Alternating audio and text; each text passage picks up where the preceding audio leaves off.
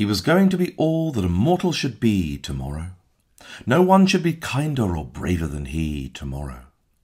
A friend who was troubled and weary he knew, who'd be glad of a lift and who needed it too. On him he would call and see what he could do tomorrow.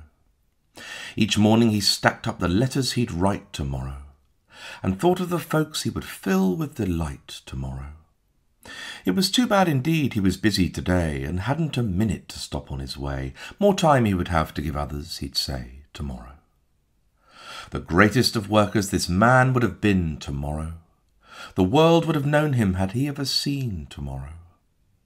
But the fact is he died and he faded from view, and all that he left here when living was through was a mountain of things he intended to do tomorrow.